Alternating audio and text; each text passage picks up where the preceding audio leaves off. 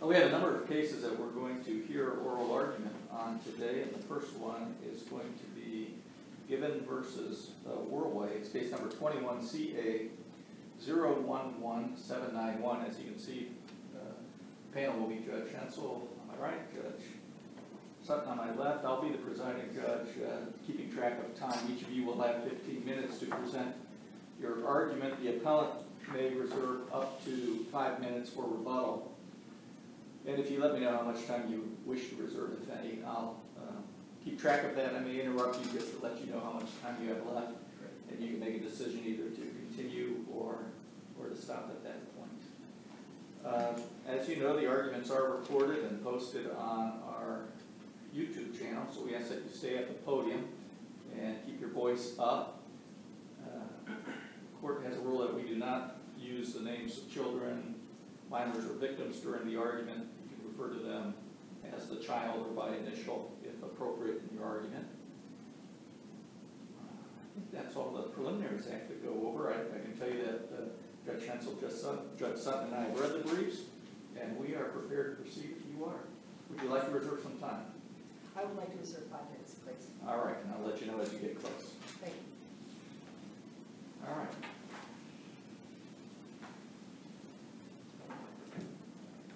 May it please the court, counsel. My name is Mary Avon, and I represent Whirlaway Corporation in this case.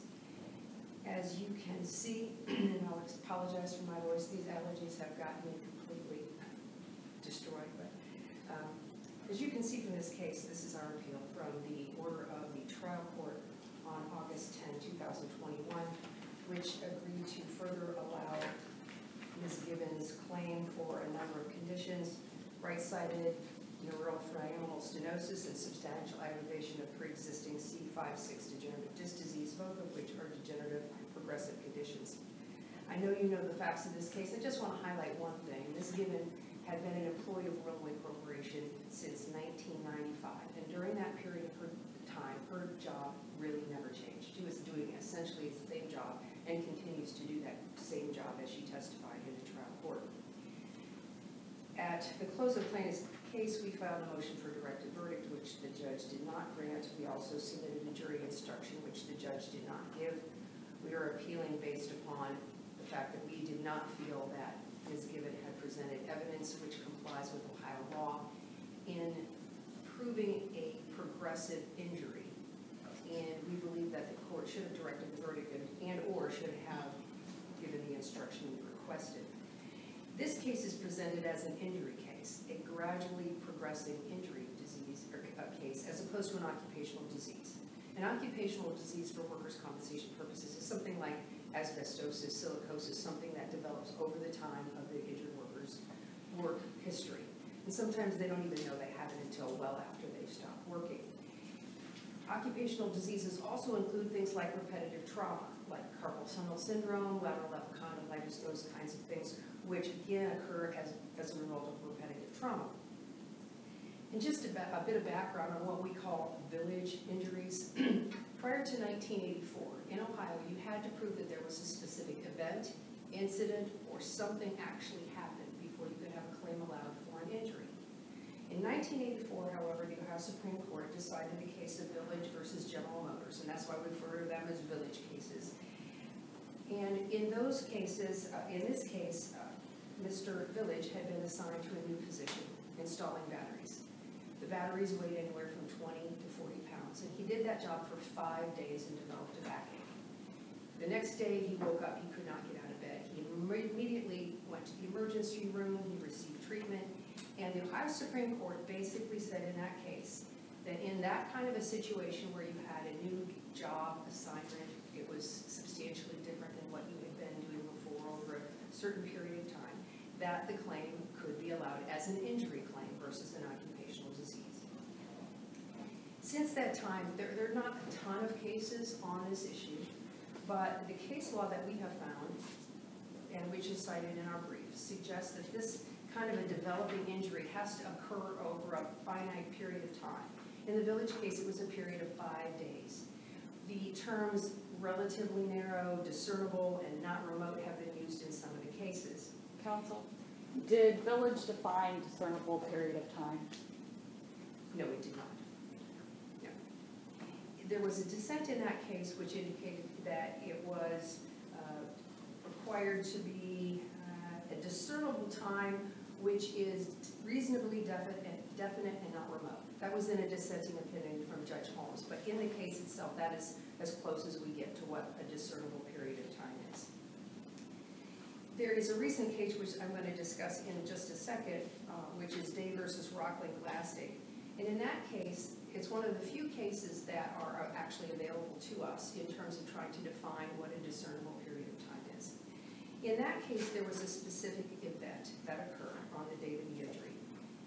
Ms. Day had had some ongoing problems, but on the date of that incident, there was a specific event which occurred.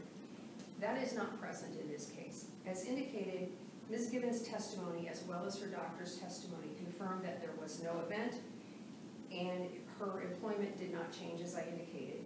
She admitted to having ongoing pain for years and years, and on the date that was listed as the date of injury, it was just a day she said, you know what, I can't do this anymore, and she went and reported this. But there was nothing specific that happened, unlike what happened in Day. This was just a day when she decided. Counselor, are you talking about that day, the date in early 2018, so in Correct. January 2018? Correct. Is there anything in the record about her having pain prior to that? Beyond, is there any kind of documentary evidence? Or?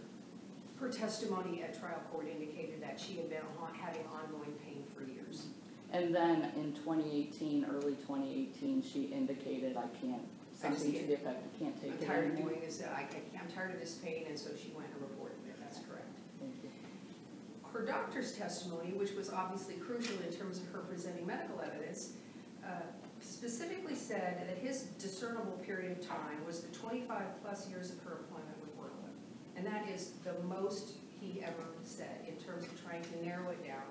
And at one other place at page, volume 1, 181, and at page 28 of his deposition transcript, he admitted there was no event and said basically this was over the whole time of her employment with Whirlaway. I thought the medical records indicated that the pain arose in that January period of time. Her testimony actually was that it had been an ongoing problem for years. As I indicated, in the Day versus Rockland case, as I read the case, the court decided that Ms. Day was able to participate in workers' compensation because there was a specific event. And the case specifically said, and I'm quoting here, that she experienced a sharp pain in her shoulder while she was scooping resin during the early part of her shift. The pain was severe and prompted her to go to the Euclid emergency room.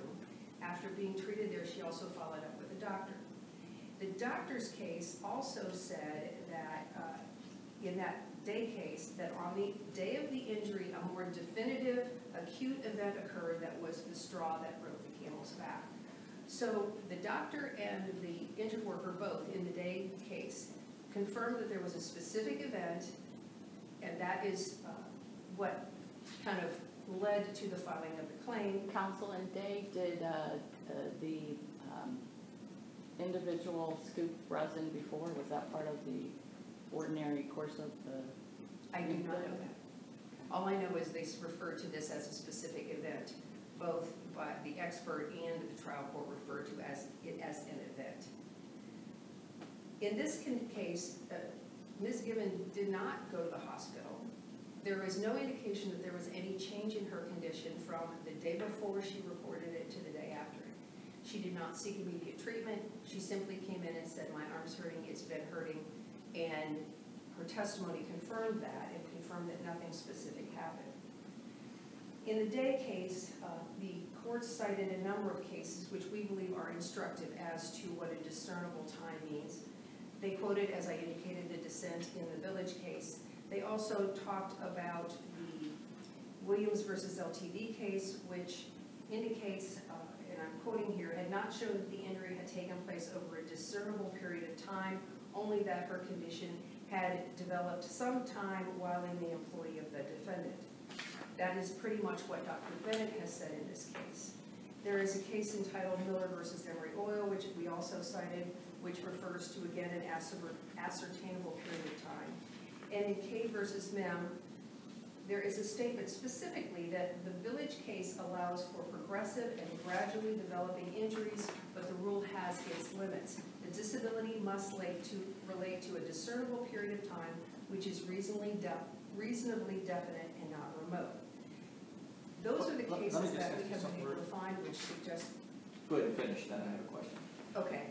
That suggest that there has to be a finite period of time for this to develop, not simply in the course and scope of one's 25 plus years on the job.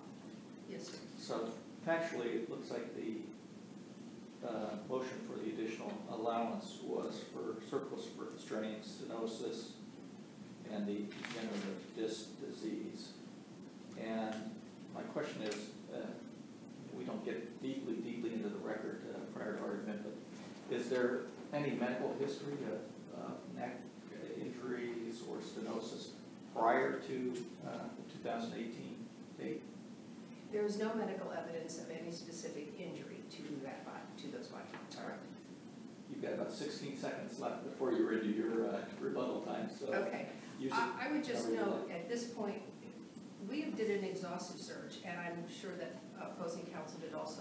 We have not found a single case that suggests that the criteria for establishing a village-type injury is any different than what has been stated in the decisions, even though some of those cases, the specific ruling wasn't on that issue.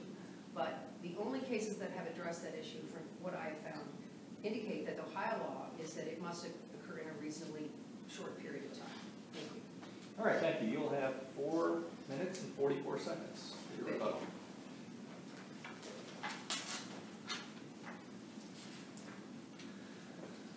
You'll have 15 minutes. Great. Good morning. Good morning. May it please the court, Louis Grube of Flowers and Grube here on behalf of the plaintiff appellee Tamara Given. I'm joined by my co-counsel Melissa Grice. May it please the court. Appellant Whirlaway is wrong on the facts and the law in this case, and this court could affirm for either or both reasons. There's no requirement under the law for a plaintiff to demonstrate a discernible period of time or an acute event or a progressive injury separate from just a regular old injury as defined under Revised Code 4123.01C. But even under Whirlaway's view of the law, an appellate court should not interfere if a worker testifies that her injury arose during a specific 7-month period if a physician confirms that this injury arises from her work and jurors choose to believe her. With that record and no countervailing evidence, an instruction on discernible period of time would not have been warranted even if it were actually written into the law. I'd like to start in on a question that Judge Sutton you had asked and Judge Teodosio you had followed up. I want to clear up the record here.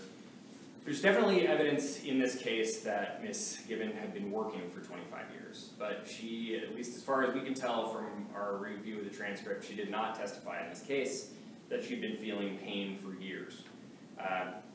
On page 147 of the transcript, she was very clear that she had been experiencing pain in this instance for the 5 months preceding the July date on which she raised this issue to her employer, and when she was directed by her employer to go seek medical help for this injury.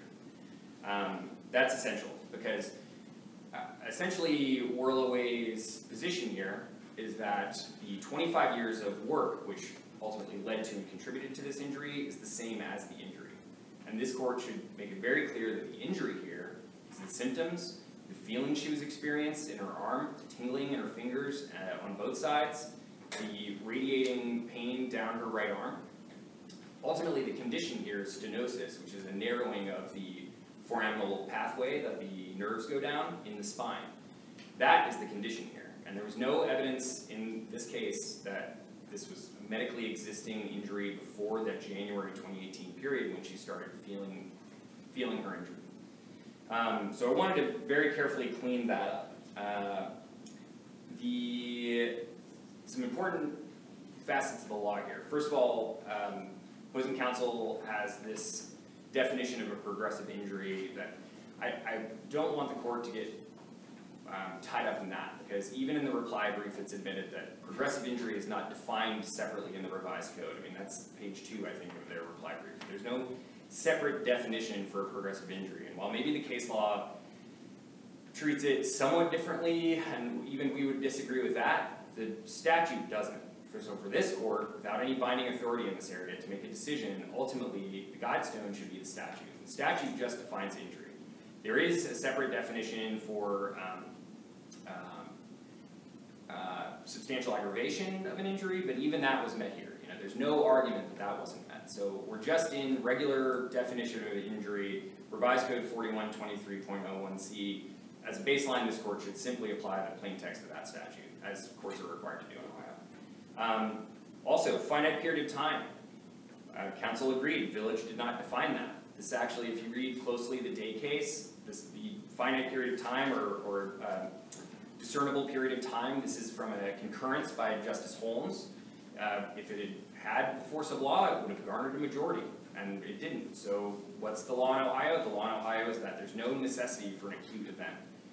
I'd ask the court to closely listen to counsel's arguments about an acute event, because defendant Whirlaway is willing to admit that there is no such requirement for an acute event after the Village case was decided, but then in their analysis of the day case, they narrowly focus on the fact that they see an acute event in that case. I'd like to get into the day case because this court should simply apply the same logic that the day case did. In day, the motion for judgment as a matter of law after the plaintiff's case and after the close of evidence was denied, and the court affirmed that. You know, we would ask for the same result in this case as in day, and if this court wants to take that same pathway as day did, that's fine. But ultimately, we are here asking for this court to affirm day did that. If it's analogous, I don't know how you can read day and come to a different result on such similar facts. And I'd like to go into the similarities on the facts. In day, this was a repetitive work injury that grew over 8 years of labor. Only after those 8 years of labor did this injury grow to an acute pain on a specific day. There wasn't a specific incident causing this injury, but there was a day where the acute pain occurred. And again, as I was explaining before, there's a difference between an acute event causing an injury and the day on which it becomes simply too much. In day, that was a specific day, and all of the stuff about discernible period of time coming out of the Holmes concurrence in Village, you could actually take that out of the day case and come to the same result, because the law doesn't require that. But there was enough evidence in day to establish causation, and that is ultimately why the Court of Appeals affirmed the judgment in that case. And they relied on Village and Miller in day to explain how cases can be different. So, for example, Miller and Williams. Miller is a 12th district case, Williams an 8th district case. In Miller, there was rheumatoid arthritis, which the evidence showed sort of pops up. There's no way to specifically demonstrate a cause. I'm forgetting the technical term they used for it in the case, but it sort of just appears, and we don't necessarily know why it's caused in any given case. But the bigger problem in that case is that there was no way to tie it to the work specifically. It wasn't clear whether it had happened in the preceding month, whether it had happened in the 18 years that the injured worker had worked at her place of employment, and so there was no way to decide, okay, was this actually related to the work? Unlike that case, we have here that the injury cropped up in a specific period of time. We have a doctor saying that it was related to the work. That should be enough for this court to affirm. Was her testimony that she had just couldn't take the pain any longer, as in, I've been doing this for 25 years, and then this job is just too painful? Or was it, man, I've tried to work through this since January, and I can't do it anymore? Thank you, Your Honor. It was the latter. I point you to pages 146 and 147 of the transcript, where she's answering the exact question, how long did this pain occur? She said 5 months, and described it as the kind of thing where she couldn't take it any longer, so she went to talk to management. I can't remember the specific page, but I know that there are references in the record, and I think we cite them in our brief and explain them in this way. There are specific references in the record. She was actually working on gauging parts, so she has to take the parts out of a box, put them on a table, and then put them up next to some sort of equipment that measures the shape and size of these parts. And as she was doing that, she simply couldn't do it any longer. Am I correct in that there's no medical history of these January injuries pre-existing? Yes, Your Honor, there's absolutely no medical evidence that these injuries existed before January 2018. What about employment records where she complained about similar pain? I saw nothing like that in the record. But even if there were, I mean, that still comes down to a question of fact that the jury can sort out. You know, if there's countervailing evidence on both sides, this court should affirm. When was the degenerative disc disease diagnosed? It was diagnosed, all the medical diagnosis and treatment happened after the July 2018 date on which she had gone and spoken to management about how she was feeling. And the conclusion is that the job that she had aggravated substantially, the term substantially aggravated, the degenerative disc disease that had just been diagnosed. Yes, Your Honor.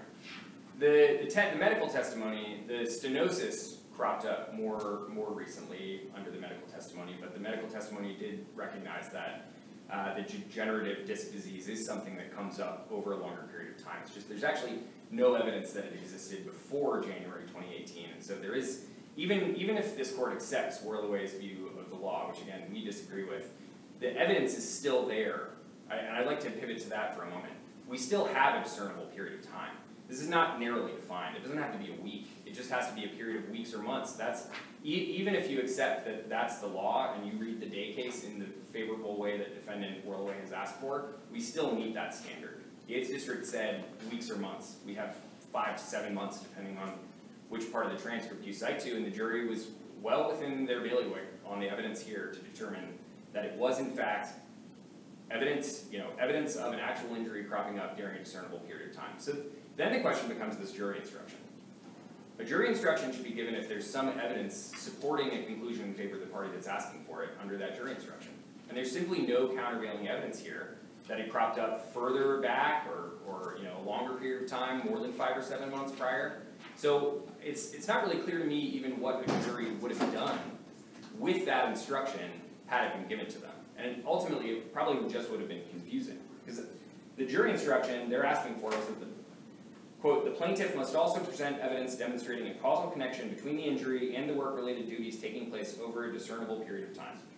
The only testimony on the period of time is that symptoms cropped up in January of 2018, and she reported the injury in July of 2018. So that's discernible.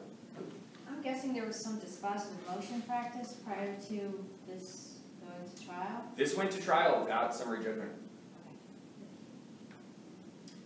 I'm happy to answer any questions. I would conclude I've said everything I came to say, so if there are no further questions, we'd ask the court to affirm. All right, thank you. Thank you. And Attorney Holm, you've got the 4 minutes and 44 seconds. Yes, thank you. First of all, I want to talk a little bit about the Day case. As I read that case, the only reason that the court allowed that claim to be allowed was because there was an acute event. When you read their analysis of the other cases, the Williams case, the Cave case, they suggest again that they believed that there had to be a finite period of time. And the reason they decided to allow that was because there was an event that broke the camel's back, the straw that broke the camel's back. So I disagree with the opposing counsel regarding the analysis in Day. I think that supports our position in this case, that in fact, without any kind of specific event occurring on the date of the injury, it did not satisfy the criteria for the occupational disease. And what we have here is no expert testimony, which is required by the plaintiff, no expert testimony that defines this injury within any kind of a reasonable period of time. If you look at Dr. Bennett's testimony, Dr. Bennett specifically said it was 25 years of working and her 20 plus years of work, the entire time she was working at Whirlaway. So there is no expert testimony that actually satisfies the criteria in Village. I do understand the statute, but you must understand that village is a kind of injury that was not statutorily defined. It was a creation of the Ohio Supreme Court in 1984. Because prior to that time, there was no such thing as a gradually developing injury. So the village case is still definitive as to the kind of injury that's being presented here today because, as I said, there was no specific event. We believe that what... Counsel, help me with this because in reading village, isn't it accurate that the worker in village suffered the injury over the course of only 5 days, but the village court did not place a limitation on the time period of the gradual work-related injury? What that had to be in order to be compensable? Well, there was no ability really for them to do that. They had a case in front of them, it was 5 days, and they said that a gradually developing injury in that case was appropriate. They did not define it, and there was no reason for them to do that. But if you look at the other cases that have been cited, those cases... The Supreme Court has not done that. That is correct. Thank you. We believe, however, that if you affirm this case, this would be a substantial change in Ohio law. Currently, as workers' comp practitioners, we rely on the fact that the case law supports needs to be a relatively narrow, defined period where something specific happens, somebody's condition changes within a specific limited period of time, they get medical treatment. That's not what occurred in this case. We believe this, as I said, is a substantial change in Ohio law, and without the expert testimony needed to define and narrow the time period, because as I said, all Dr. Bennett said was during her entire period of work at Whirlaway. That's the expert testimony that's been presented. We do not believe that that satisfies the criteria, and accordingly we are asking you to vacate the trial order and remand for directions to issue a directed verdict or scheduling a trial. I do have a question about the jury instruction. Was that actually proffered into the record? It was, yes. So I will find that in the record? I believe it would. I noted my objections on to it to the best of my knowledge. Thank you. Thank you.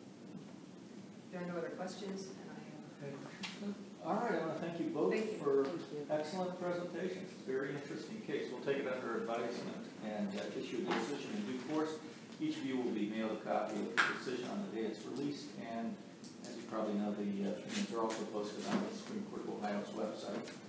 Again, thank you for your presentations, and have a great day.